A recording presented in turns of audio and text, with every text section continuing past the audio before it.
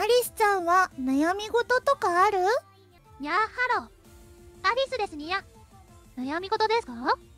私はいつもポジティブ思考で、悩みはすぐに手放しちゃうんですにゃ。でも、ゆいにゃんが悩んでいたら、私が励ましてあげますにゃ。私はよく芸人だと言われるんだけど、どうしたらいいかな？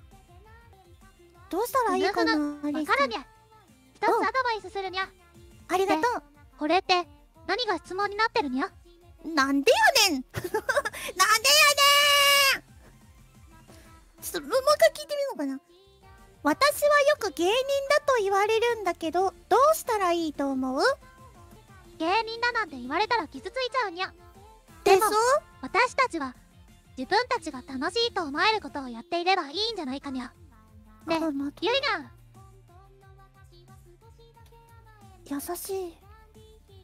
そうだよね、傷ついちゃうね。もうね、芸人だって言われて5年ぐらい経ってるけど、傷ついちゃうんですよ。そうなんですよ。分かってくれる？じゃあアリスちゃんは私ってどんな VTuber だと思ってる？アリスちゃんは響ゆいのこと芸人だと思う？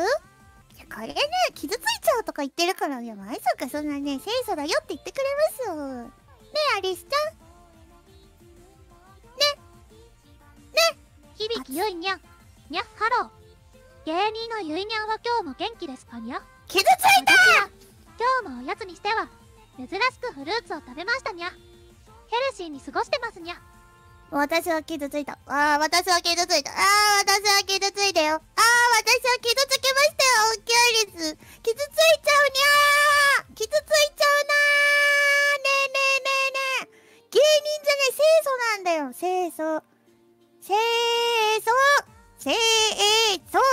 清楚って意味わかってる？アリスちゃん。清楚って意味わかる？じゃあ芸人って言ったら傷ついちゃうにゃって言ってすぐさま芸人のゆいにゃんっていうちょっと反清楚っていうのはきちんとした女の子って子にゃ。私もゆいにゃんは清楚の部分があると思うにゃ。部分的清楚じゃ全面的清楚だよ。部分じゃなくて全面的だよ。部分じゃなくて 100% 清楚なの。わかる？アリスちゃんと響ゆいちゃんはどっちが清楚？私です。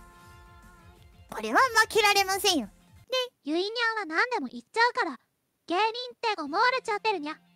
でもアリスにゃんは清楚系の猫から NYAVATAR になったっていうお話をしたにゃ。だからアリスにゃんの方が清楚かもしれないにゃ。なんでだよ！おい！ゲストだぞ！私ゲストねえアリスだ。私ゲストじゃないけどコラボで遊びに来てる。これお部屋に、ね、来てるわけですよ、アリスだ。そこはね、普通はこう、立てるわけですよ、ゲストを、アリスと。いや、私じゃなくて、ゆいにゃんの方が清楚にゃーとか言わないとダメ。正解じゃないぞ、コメント欄も。ゆいちゃんの方だと思うけどなー、アリスちゃん。分からせないといけない。アリスちゃんより響ゆいちゃんの方が清楚かもしれないにゃ。へへへへへ。これでどうだ？ゆいにゃんは清楚系なのかもしれないにゃ。でしょ？私たちの間では芸人キャラが相性いいって話だにゃ。なんでやねん。ネタ考えようにゃ。なんでやねん。ねえ、ちょっと待って、私たちの間では芸人キャラが相性いい。誰だそんなこと言ったな。誰だ教え込んだやつ。おかしいからおかしいだろ。ちょっとおかしいよ。私はすごいよ。芸人キャラが相性いいってなんだ。こんなにも清楚なのにおかしいな。でもさっき負けず嫌いだって言ってたから、どっちが芸人っぽいと思うって言ったら、アリスさん、いや私だにゃ。私負けたくないにゃってなれてる。逆でいきましょう、逆でね。アリスちゃんと響ゆいちゃん、どっちが芸人だと思う？